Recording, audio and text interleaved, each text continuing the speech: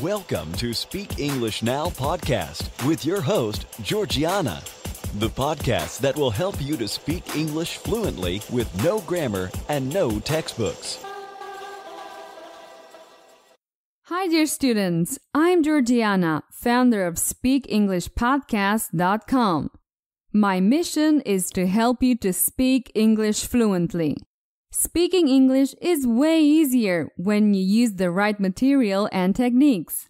Let's talk again about the repetitive use of the word look. Seriously, you gotta stop using the word look all the time. There are many more words that you can use instead.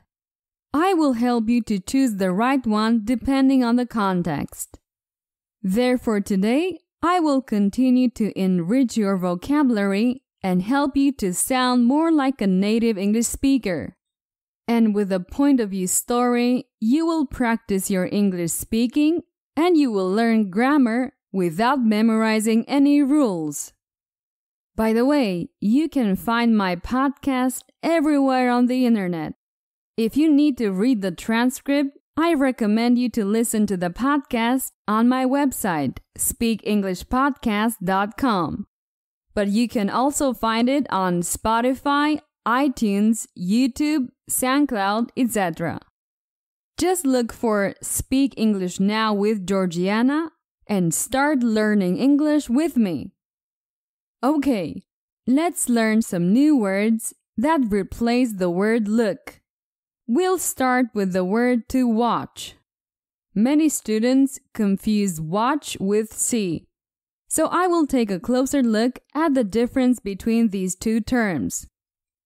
2 weeks ago in episode 108, we saw that we use see to express the ability to discern visually. You are aware of your surroundings by using your eyes. We use the term watch when we observe something happening in front of us or on television, for example. However, we don't need to participate in what we see actively. Examples. Last night, I watched TV until 2 a.m. As a kid, I always liked to watch a plane take off. My friend Rachel and I watched a movie last night. We continue now with view. For instance, you can view a presentation or a movie, but if we want to be specific, we'll use view mostly when we're looking at something up close and examining it. Examples. Before you buy a property, make sure to view it a few times. We're excited to view your summer collection. I normally view situation objectively, especially when it comes to business. Let's continue now with spot. We use the word to spot literally or figuratively. And what happens when you find something? When you find something you were looking for, we can say that you have spotted it. For example, you may spot a stain on a shirt. Examples. I know him so well that I could spot him even among a large crowd. I'm not sure if it's easy to spot a cheap imitation. Unfortunately, you failed to spot the error. Another word you could use in order to replace look is stare. Stare is similar to glare, but we don't necessarily use it in a negative situation. For example, when you have a crush on someone, you might spend all day staring at them. And if you have a pet, you might have already noticed how they stare at you whenever they're hungry. Examples. Stop staring at me like that. You're making me uncomfortable. We all stared at the beautiful girl next door. If you want to stare at him, at least don't make it so self-evident. Let's continue with the word inspect. When you inspect something, you take an active role in examining something. Let's say that you inspect a house before you buy it. You can also inspect your friend's house to get some decorating ideas. Example: you must inspect the vehicle before you purchase it. And the last word for today is gaze. This is another word you can use to replace the word look. We use the word gaze when we are admiring something or someone. When you gaze, you usually look at someone or something for a long time. Examples: Rachel gazed at Tom with admiration as he spoke. Bobby spends hours gazing out the window, waiting for his dad to come home. Cool! Let's continue with the point of view story.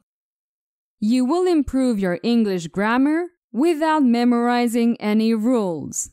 I'm going to tell the same story twice, so pay attention to the different grammar points. It's a technique that I use in my courses. You just have to listen and enjoy the story. Let's listen to the story in the present tense. Have you ever heard of Detective Columbo?